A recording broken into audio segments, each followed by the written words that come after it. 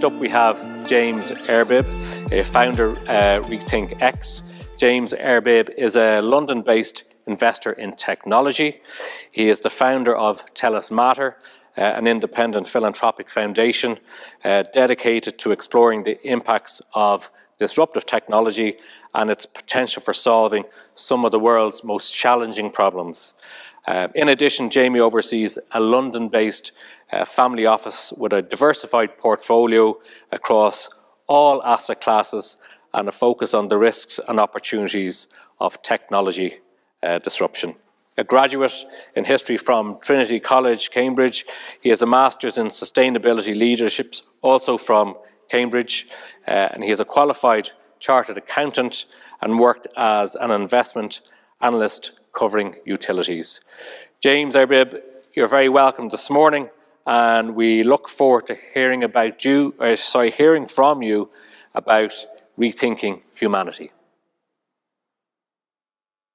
Thank you to Gerard for inviting me here today. Now, we've got a lot to get through, so I'm just going to dive straight in. Humanity is at a crossroads. Technological progress is opening up extraordinary possibilities for mankind, but also creating catastrophic risks. The speed and scale of change over the next decade will be unprecedented. But we're blind to what's coming. If we're successfully to navigate the 2020s, we'll need to learn to think differently. Our work at Rethink X is really about understanding the patterns and processes that drive this change. Our framework can help us to understand what really drives events, both through history and today, in a way that conventional models cannot. These models are concerned only with the surface, the data, that are the outcome of these processes. And so conventional forecasts look forward by extrapolating current trends in that data.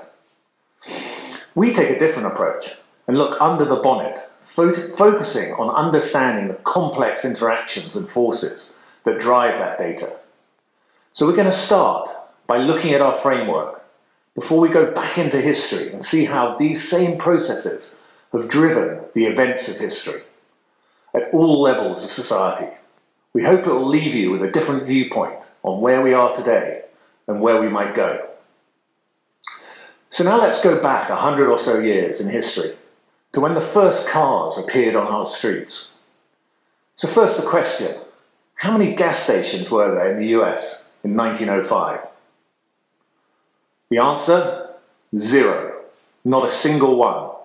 And yet, in just 20 years from that date, the car had rendered the horse obsolete as a form of transportation, going from less than 5% of the market to 95% by 1925. So how did this happen? Well, I want to walk you through our framework to explain. So back in 1905, there were huge barriers to adoption, beyond just a lack of gas stations, acting to constrain change.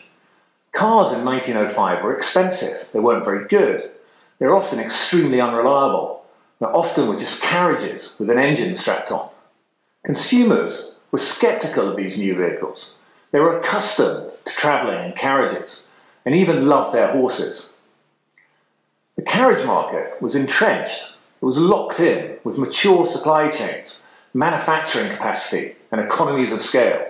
On the other hand, cars had almost nothing they needed. The supply chain relied on bicycle parts or parts knocked together by blacksmiths.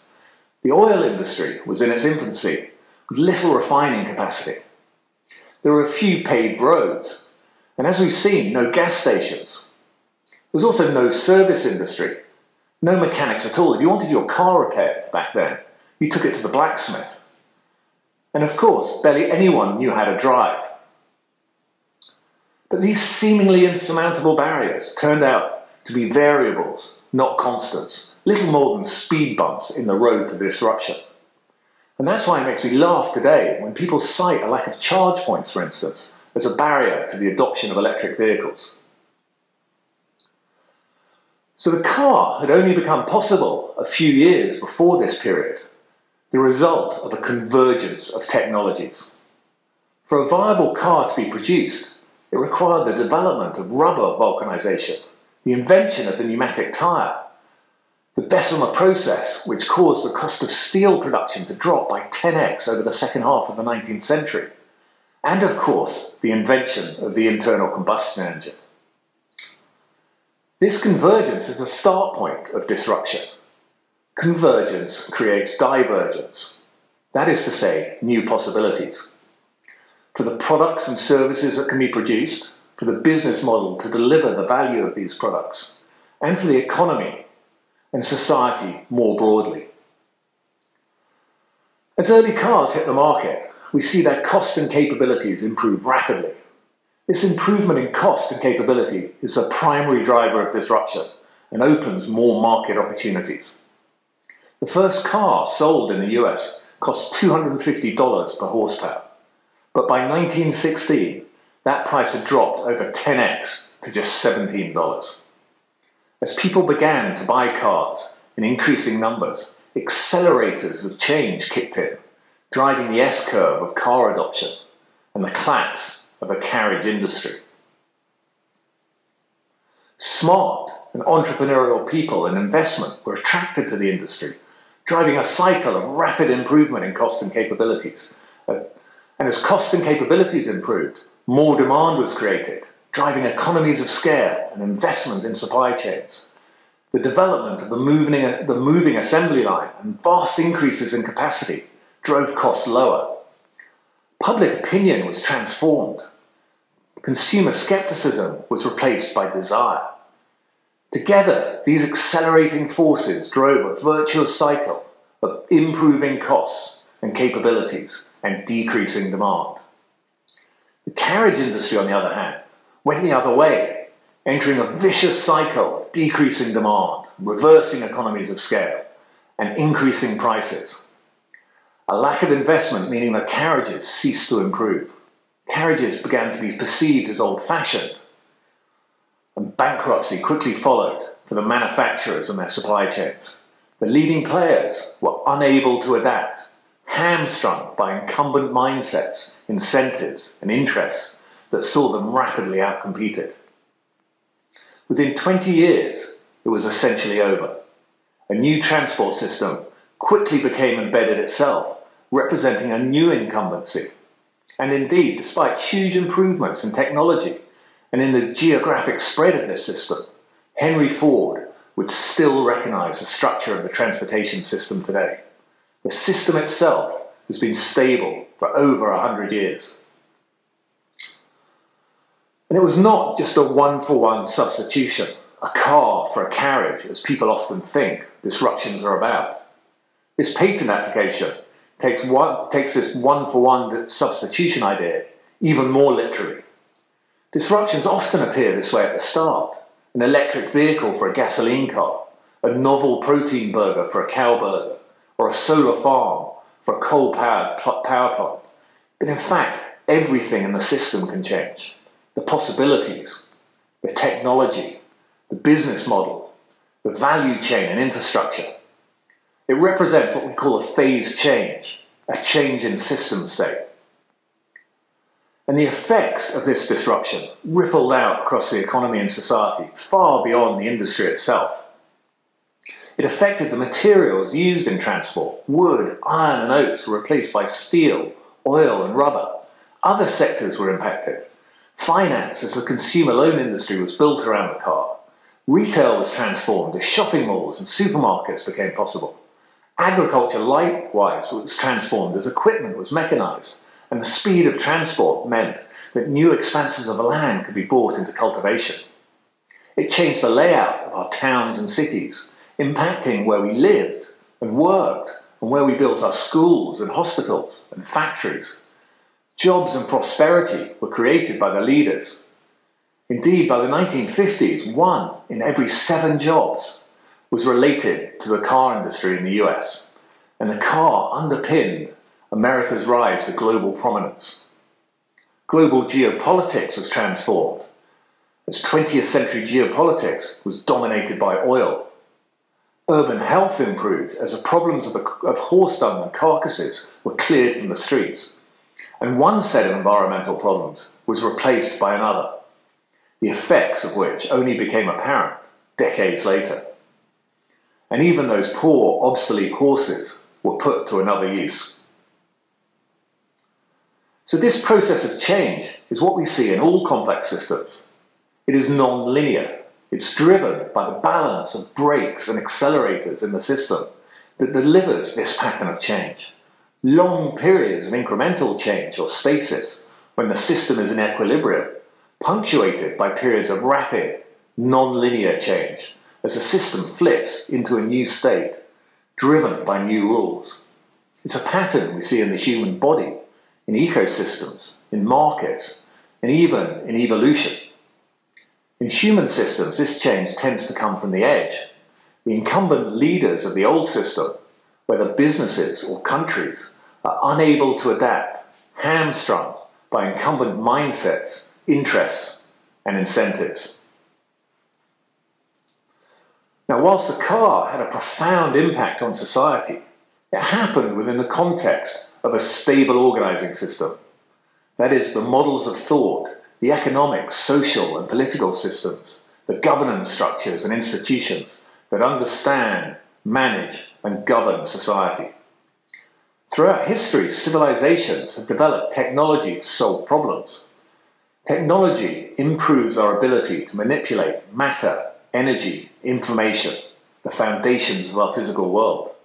But technology alone is not enough for societies to progress.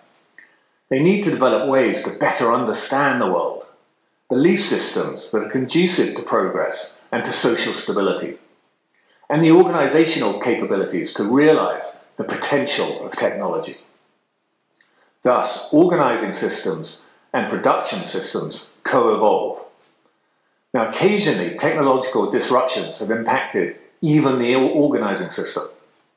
Now, I want to go back further in history and look at the role of the printed book that in a chain of complex causality helped to catalyze the emergence of our modern world. But first, a bit of context. The collapse of Rome had plunged Europe into a dark age, lasting nearly 1,000 years.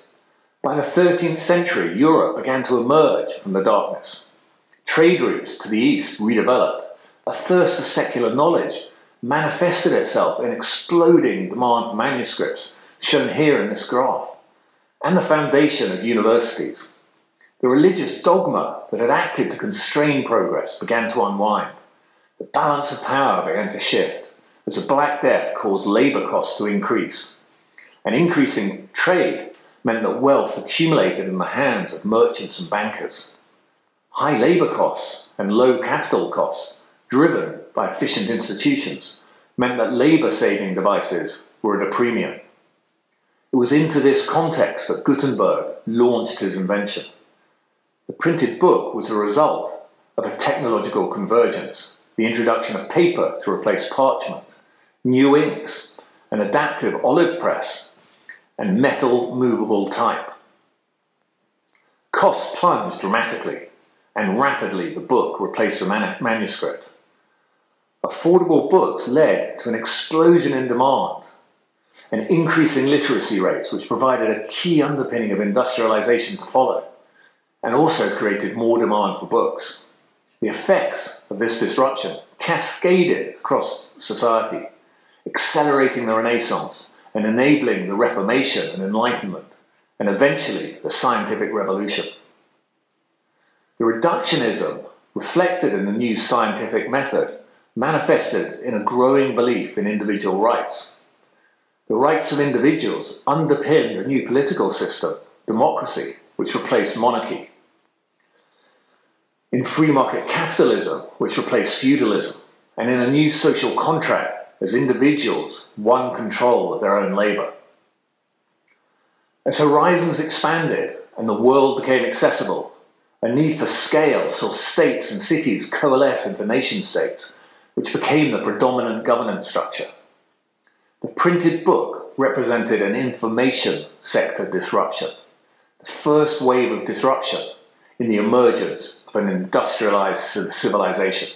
Further waves of disruption followed, transforming societies and raising the ceiling on what civilization could achieve. The baggage of incumbency saw Southern Europe weighed down by religious dogma, entrenched interests, and an obsolete organising system, allowing the UK and Northern Europe to take the lead. They themselves were then overtaken by the US. This system has now spread around the world. This pattern of breakthrough, of extraordinary improvements in the capabilities of a society, has been repeated a handful of times in history. So let's go back to the dawn of Homo sapiens and look at the history of humanity in 5 minutes. So early humans evolved in a period of extreme climate volatility. Survival was a key evolutionary driver. Selection for the ability to problem solve saw human brains grow dramatically over the past million years. Now, for most of this period, humans could do little more than keep themselves alive. But as the climate stabilized 10,000 years ago, in a handful of places, humans developed settlements and agriculture. They found themselves in a new paradigm, a new system of production based on the extraction and exploitation of scarce resources, including people. This world of zero-sum competition drove a growth imperative. Societies needed to exploit or be exploited, dominate or be dominated. Those societies that developed the best technological and organizational capabilities spread through conquest or imitation. In this extraction-based system, economic outcomes like growth are in conflict with environmental and social outcomes.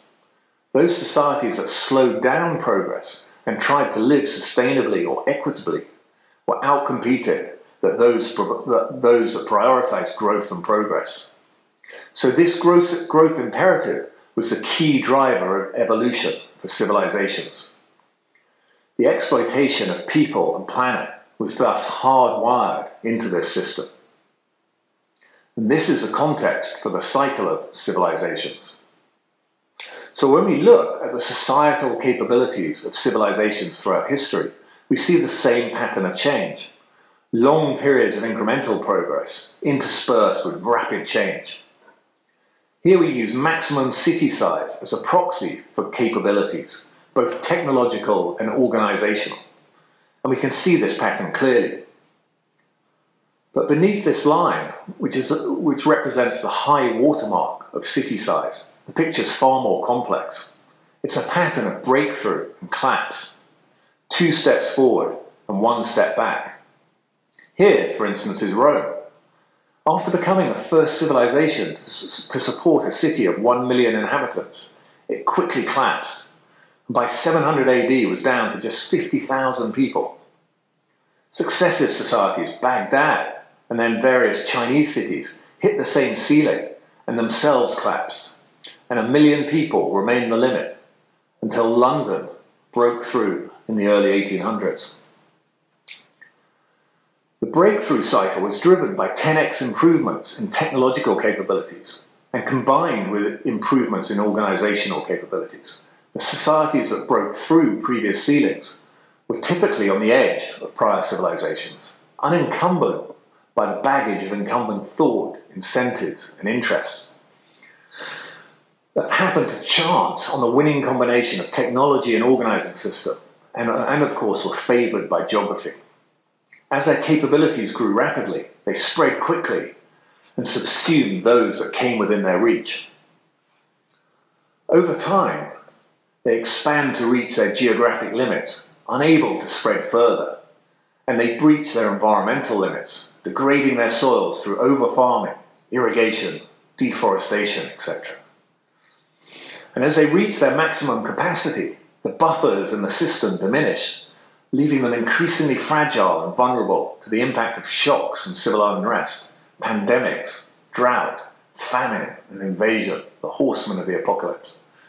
The adaptability that allowed them to break through in the first place erodes as the elements of the organizing system come to be seen as fundamental truths, constants, not the man-made variables they really are. As fragility and instability grew, an entrenched incumbency would often focus on protecting their own interests by patching up the existing system rather than adapting, focusing on an outdated solution set. Thus we see more priests, more blood sacrifice, or more centralization as the civilization enters the death spiral towards collapse. So why is this relevant? Well, let's put it all together and try to understand where we are today. For the first time in history, the context is set for both breakthrough and collapse. The organizing system of the industrial order has been stable since at least 1800 and has changed little. Within this system, we've seen extraordinary improvements in our technological capabilities and in the geographic reach of the system. We are now at a crossroads.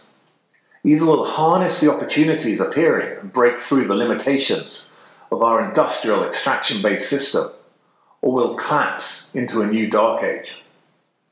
Our industrial order is being pushed out of equilibrium, but which way we go is still uncertain. Either way, our current system will be displaced. The actions we take over the 2020s will decide the course. So we've reached the limits of our geographic spread. The industrial order now spans the globe. We're breaching our environmental limits. Inequality is rising. Financial instability is growing, manifesting itself in increasing debt and currency debasement. The buffers in our system, environmental, economic, and social, are diminishing, leading to increasing fragility and instability, and leaving us increasingly exposed to the impacts of shocks. The signs of approaching collapse are apparent across society in the failure of our decision-making processes as polarization drives paralysis, in our climate system as we degrade our oceans, forests, soils, and atmosphere, threatening to trigger the accelerating forces that will tip us out of our current equilibrium. In our economy, as we respond to shocks by pumping in money to prop up the system, debasing our currencies, increasing debt and inequality, all to protect the interests of incumbents, whilst those at the bottom pay the price in job losses and wage stagnation. We focus all our efforts on patching up the existing system, unable to see the potential that's emerging. We're poised to enter the cycle of collapse. But at the same time, extraordinary technological improvements offer the possibility of breakthrough. The industries that built the industrial order, centralized electric power, oil, industrial agriculture, and so on, are on the cusp of collapse, about to be outcompeted by cheaper and better alternatives.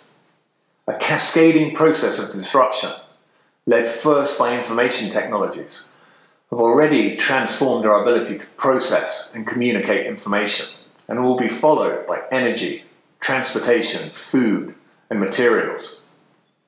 Distributed wind, solar, and batteries entirely replacing centralized fossil fuel-based generation. Fleets of self-driving robo-taxis replacing the ownership model of gasoline-driven automobiles. And precision biology giving us the ability to build food and materials from the ground up, from the molecule or the cell. We've covered these disruptions in detail in our sector reports that you're welcome to access on our website. Unfortunately, we don't have time today to go through the detail. Now, in a self-reinforcing process of disruption in one sector, it drives exponential improvements in the underlying technologies and creates new possibilities in other sectors. This cascading process of disruption will impact every aspect of society and offer the potential to solve our most intractable problems: climate change, inequality, poverty, and conflict. But this new system of production in these sectors represents an entirely new paradigm. No longer is it based on the extraction and exploitation of scarce resources, a breakdown model where we harness the resources we need from around the world and process it into the things that we want, with huge waste and inefficiency. It's being replaced by a model based on creation, where we build up what we need from the building blocks, electrons, photons, molecules, DNA, and so on, which are available in abundance everywhere. Our centralized hierarchical structures, which are built on economies of scale, will be replaced by distributed, networked, self-sufficient communities. Our industrial age organizing system, which co-evolved with and was optimized for this extraction-based system. It allowed us to mirror its attributes in our organizing system and to control it from the center. But the emerging system of production is entirely different and will require new models of thought to understand it, new political, social, and economic systems to manage it, and new governance structures and institutions to govern it. We can already see in the information system the problems that are presented by our attempts to control the flow of information through our industrial organizing system. How does a nation state regulate Google or Facebook? Individuals in a basement in Russia are now empowered to influence the democratic process in the most powerful country in the world. Nation states have lost control of the flow of information, just as the church and monarchy did when the printed book arrived. And this is just a start. As every sector of the economy is disrupted, the incompatibility of our organizing system will accelerate its own collapse. The challenge then is to enable a new and better adapted system to emerge. Unfortunately, we're hamstrung by our inability to understand what is happening. Our linear mindsets fail to understand the complexity of the world and the processes of change. The models of thought and belief systems developed through the scientific revolution and enlightenment were a huge step forward and benefited us greatly in the industrial era. We broke down the complexity of the world into manageable parts. We're now able to understand the functioning of these individual parts down to the subatomic scale, but we've lost sight of the connections and interactions between the pieces.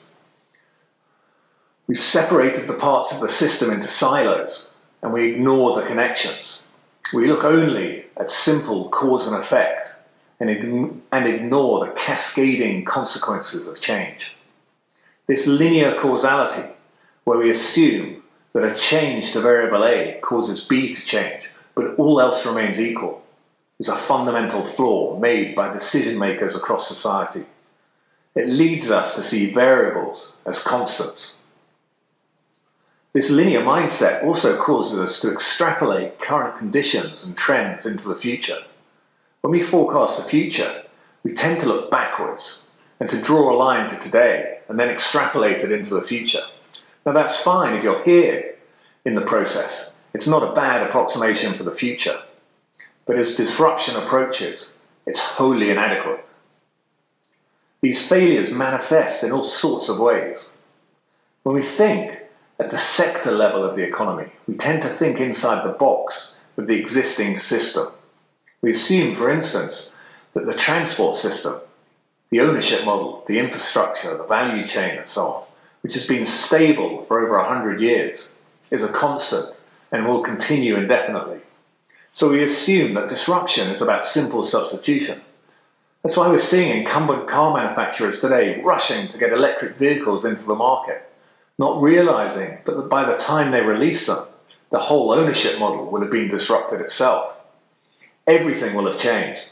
We won't care about the cost of a vehicle, just the cost of a mile of travel. And that might be free, meaning that value has to be created somewhere else entirely.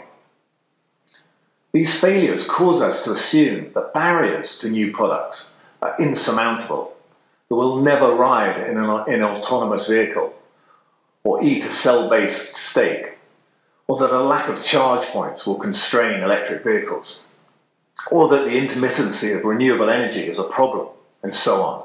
It leads us to think that disruption will be slow and linear, so businesses and others think that they have time to focus on patching up and improving the old. But it's never slow and linear. It's fast and non-linear, and the impacts cascade. It's why we stumble into disruptions and clean up the mess afterwards, the job losses, the destruction of capital and businesses. It's why we're blind to what's coming over the next decade.